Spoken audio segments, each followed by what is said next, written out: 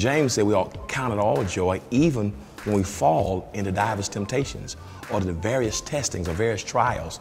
Because what James recognized is when I'm connected to God, that even in my trials, God is working something on my behalf. And so joy is an internal reality, an internal state of being that's not relegated or not confined or incapacitated by external factors. So my joy is based on who God is and what God is doing in my life, and that's not what happens in my surroundings. So you can have joy no matter what you're going through. We're blessed to be a blessing, a life to make a difference. There's hope for my brother, hope for my sister, life more abundantly. We are in hope, yeah.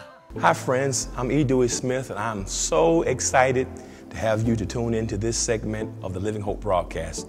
We're trying to carry the good news of Jesus Christ, biblically based teaching all over the world, and your support has been tremendous. I need your continued support. Call a friend, call a neighbor, pick up a phone and support the ministry. Let me hear from you. Reach out to us by social media, or I just need to hear from you to see how this ministry has had a positive impact on your life. This message today is a part of a series entitled Joy in the Fire, because we can have joy in the fire. Today's message is entitled Joy After Something That Was Near Fatal. How do you have joy when you've gone through something that almost took your life? Get your Bibles and be blessed by the Word of God. It's going to change you today. Be blessed. I almost lost my mind. The shame and the pain of what I went through. But I got a message to write to the 12 scribes, the 12 tribes scattered throughout all the world. And I got one word for y'all. Hello. You still don't get it. And I'm glad you don't get it, because that's why God sent me to give you. Because every child of God, you know you've grown when you get a hello anointing. I'm going to shout this morning off of Jesus later, but right now my first shout is on hello. Matter of fact, the next time you see somebody who you knew tried to kill you, just walk up to them and say, hello. Because hello says everything you tried. You can hear my voice. I'm still greeting you, which means everything you thought you were going to do to me. You didn't take me out. You didn't take my mind. The fact that I can tell the enemy hello lets me know I'm still here by the grace of God. Is there anybody around this house this morning got a hello in your spirit? Matter of fact, look at your bills. When you get back to the crib, just say, hello. I didn't know how the Hades I was going to pay this rent back in 2009. Lost my job, recession, interest rate went through the roof, but the fact that my keys still work.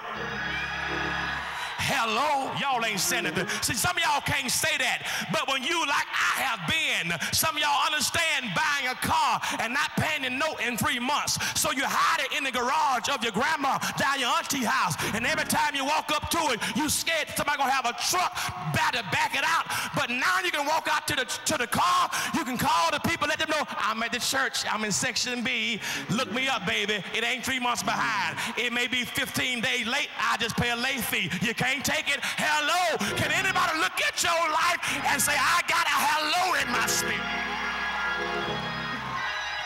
Is there anybody around here that ever had cancer in your body?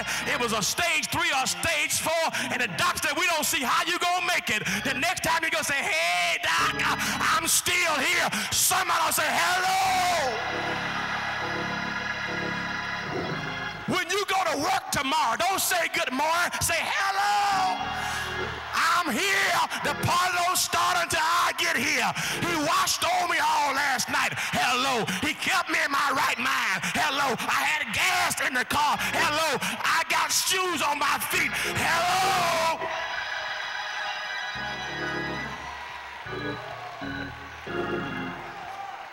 That may not shock some of y'all, but I've done stuff in my life. I don't deserve to have a hello in my mouth. I should have been gone, would have been gone, could have been gone. But the fact I'm here after all my past, I give God praise over one word, hello.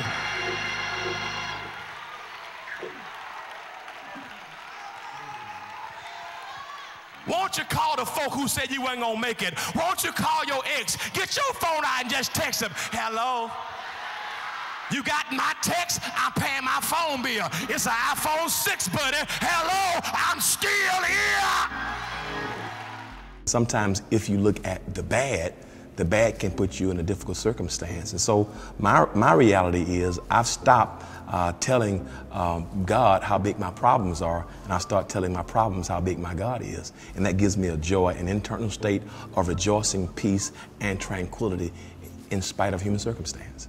You can have joy after near failure because we're here in spite of our past. Hello. But not only we're here in spite of our past, secondly, we have joy after failure because we have a spiritual perspective. Yeah, the hello is I'm here in spite of my painful past. What do you mean the spiritual perspective? James told me to tell you, listen, I'm the brother of Jesus, and I jacked him up. I wasn't there for him, but hello. That lets you know I'm here in spite of my past, but let me give you a spiritual perspective. Yes, I messed up. He said, but my brethren, count it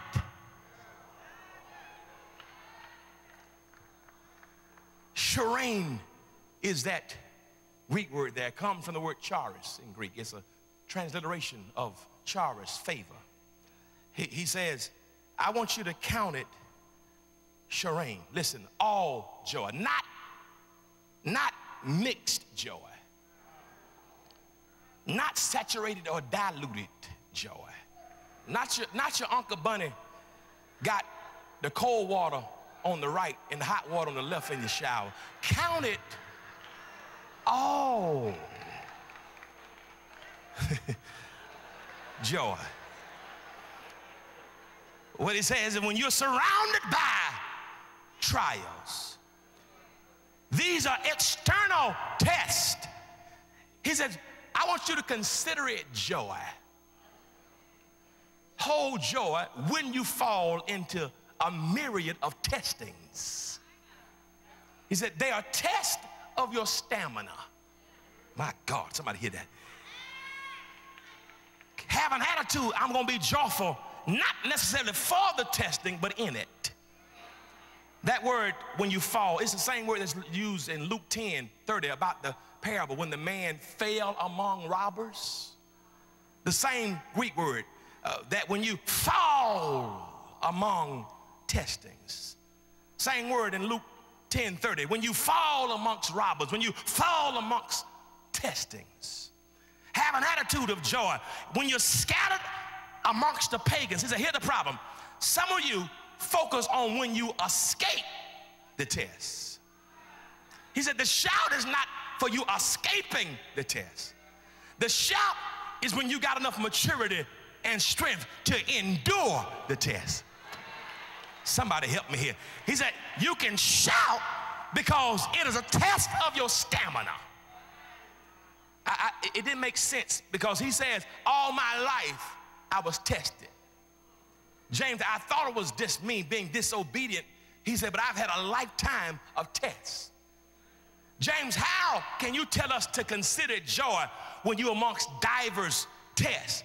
And this is what James told me. He said, because all of my tests were preparing me to be qualified to have my own missive in the New Testament. Every test, when I look back on it, it qualified me to be able to help you in your life.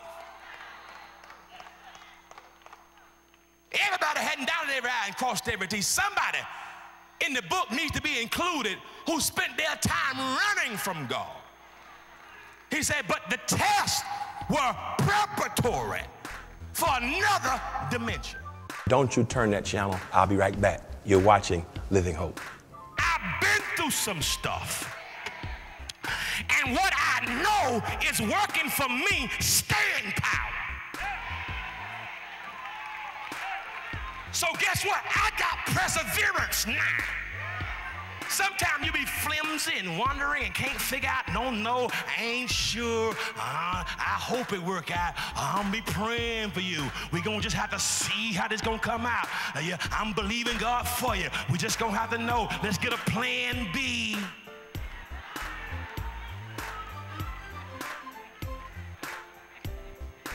Let me tell you something. I moved to a point in my life. Ain't no plan B. no matter who you are, you can find joy in the last chapters of your narrative. Dr. E. Dewey Smith Jr. explains that joy can be found in the most unlikely places and reveals how you can find joy in fire. Some people will not reach for higher because they're satisfied with the status quo. And so sometimes in order to get more out of you, God may have to agitate you to get you to your best. Yeah, count it joy, because it simply means God thought enough of you to send you an invitation. He's been watching your film and watching the stuff you've been able to endure. And I got a good word for you. If you can shout during the test, you're going to get ready to be a first-round draft pick. James said we all count it all joy because what James recognized is when I'm connected to God, that even in my trials, God is working something on my behalf. Learn to count it all joy with this life-changing series. Order your copy today when you visit our website or call 877-894-HOPE. I'm like, God, you got to help me with this. Give me an illustration. I don't understand how to count it joy when I'm falling amongst robbers, like in Luke 10:30, when I'm falling amongst divers tests. How do I have joy when I'm being tested on every turn? He said, you missed the significance or the spiritual perspective. I said, what's the perspective? He said, well, Dewey, you like football? I said, yes. He said, well, what happened significant in the NFL the past couple weeks? I said, I don't know. You tell me, Holy Ghost, don't play games. He said, well, Dewey, they had something in Indianapolis that was called the NFL Combine. I said, okay, I get that, Holy Ghost. He said, so I don't get the illustration. What is it all about? He said, well, dude, what's the NFL Combine for? For whom is it? I said, well, it's for players who are coming out of college, 4 years, or either those who are leaving after 3 years of eligibility, those who have declared for the draft and been invited. He said, absolutely. He said, well, can everybody come to the combine? I said, no, only a particular select few can come to the combine. I said, okay, I get that, God. I said, what are you trying to say? He said, what happens at the combine? I said, well, they go through, all the scouts and teams show up to get their measurables. He said, well, what did they do at the combine? I said, well, they weigh them.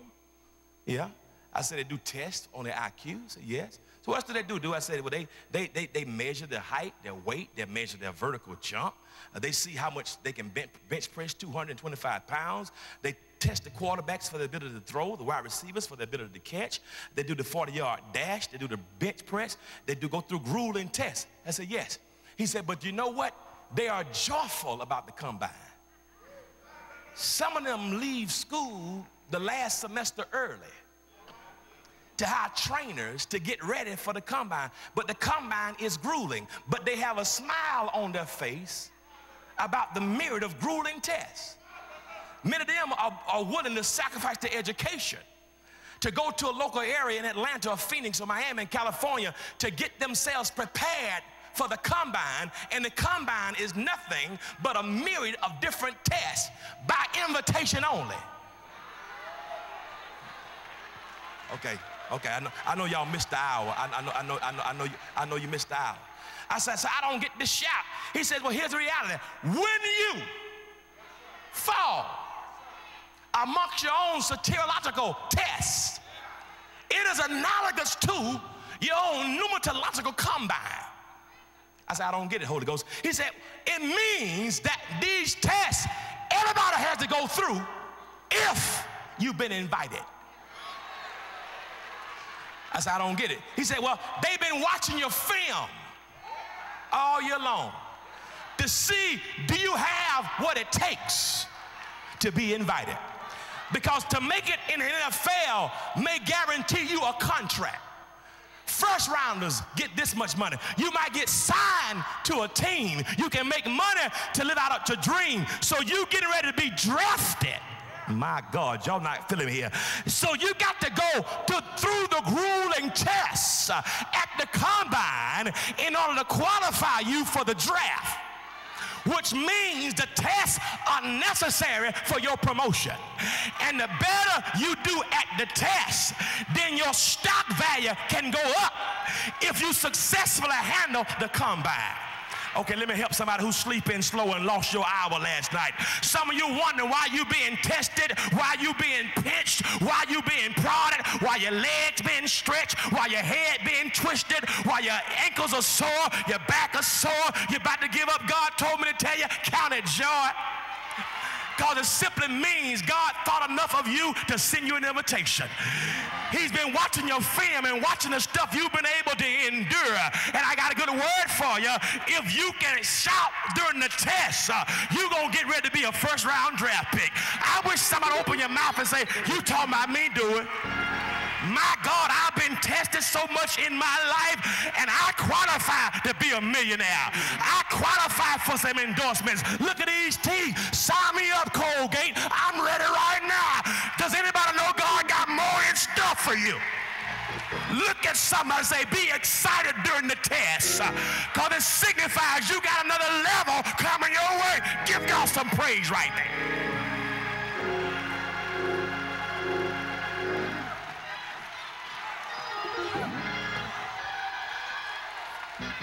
So when you see somebody get there, stop hating. While you were playing, we were being tested. And that's what I refuse to apologize for my blessing. When God do it, when he does it, I ain't holding nothing back. I'm going to let everybody know. People say, you think you're all that? No, God think I'm all that. He gave me an invitation. And if he bless me, I will bless the Lord. At all times.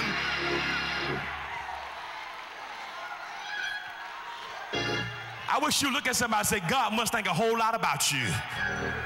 That's why you're going through the test you're going through. That's why you're going through the struggle, because God knows you can handle it. He's getting ready to promote you, put you on center stage if you can endure the test. Let me close.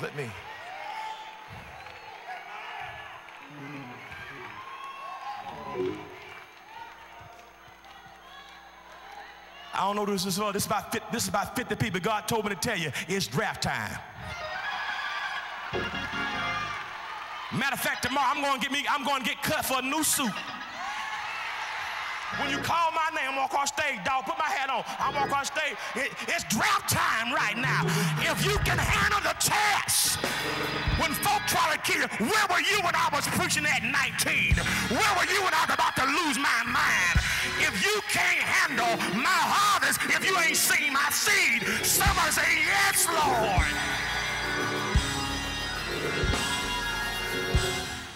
God may allow difficult things and terrible things to happen to us because he has a greater level, a greater destiny. Some people will not reach for higher because they're satisfied with the status quo. And so sometimes in order to get more out of you, God may have to agitate you to get you to your best. You can have joy after near failure when you say, I'm here in spite of my past. I have a spiritual perspective. So next time you see a whole bunch of tests, just say, must be the combine.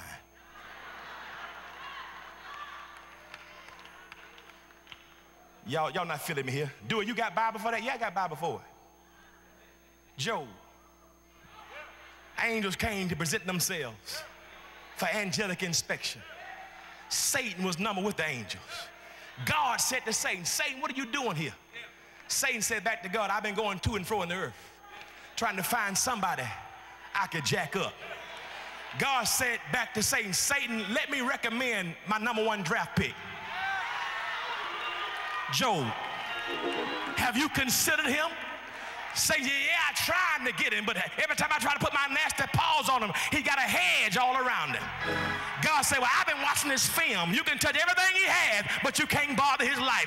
Isn't it wonderful that when God lets you be tested, it's because he knows what you can handle, and some things he's already told the devil, they're off limits. That's why you lost your job but kept your mind, because God told Satan it's off limits. That's my #1 draft pick.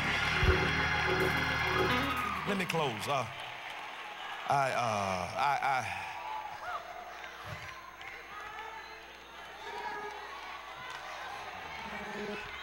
Tell your neighbor, the test just means God thinks a whole lot of you.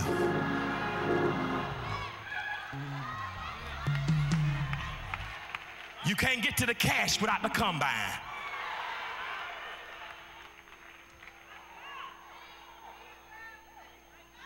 Oh, God.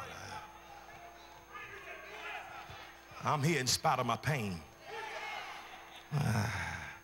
I have a spiritual perspective.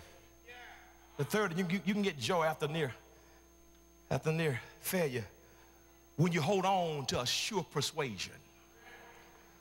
I said, hold on to a sure persuasion. James said, yeah, don't get it twisted. My life was jacked up. I dissed Jesus, my mama, and God. Oh, but my book ain't over yet. Count it all joy. When you're tested, that's the spiritual perspective. But here's the sure persuasion. You can count it joy knowing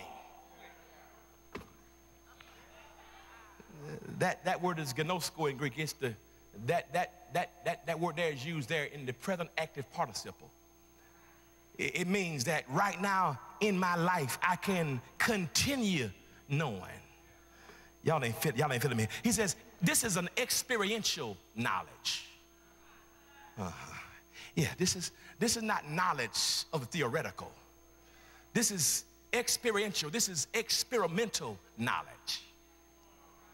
See, some stuff you believe because you heard. Some stuff you imagine because somebody told you. That word for that is pistuo in Greek. The derivative of the root is pistis, which means conviction or persuasion. Pistuo is believe. When I was 8 years of age, I got baptized because I believed in God. Pistuo. My granddaddy Jack Smith would sing, have you any rivers seem impossible? Have you any mountains you can't tunnel through? God specializes in things that are impossible. He'll do. I believe God specializes because Jack Smith preached it. When I was 13, I believed God would take my hand because Eddie Smith was saying, precious Lord, take my hand. But I thank God that he's moved me from pistuo to gnosko. Pistuo is I believe. Gnosko, I don't need Jack Smith.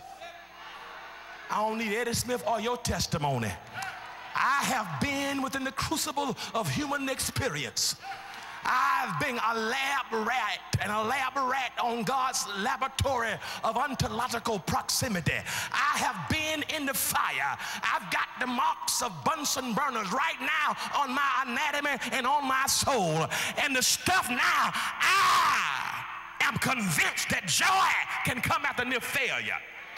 Not because of the theoretical, but because of the experimental.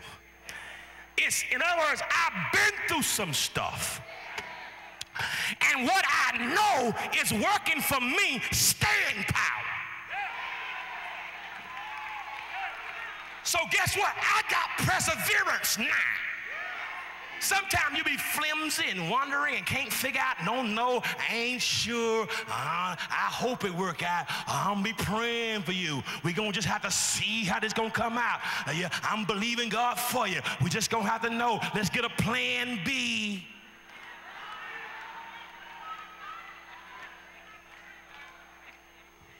Let me tell you something. I moved to a point in my life. Ain't no plan B. My happiness ain't based on a plan B. He showed me what he want me to have. And I know now by experience. Not pistuo, but gnosko. Oh, God, that's when you get to joy, when I get an attitude. My soul shall make her boast in the Lord. You can get braggadocious, not about yourself, but about your God. It's called gnosko. That's why Job put it this way, I know my Redeemer liveth.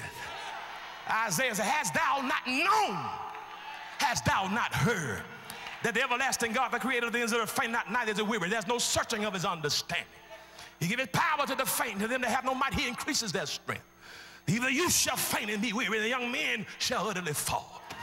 But I know they that wait upon the Lord shall renew their strength. My friends, I want you to know that your joys and your pains are working for God's glory and for your good. Help me to spread the message of hope and love across the world. I need some partners. Why don't you consider partnership with us right now?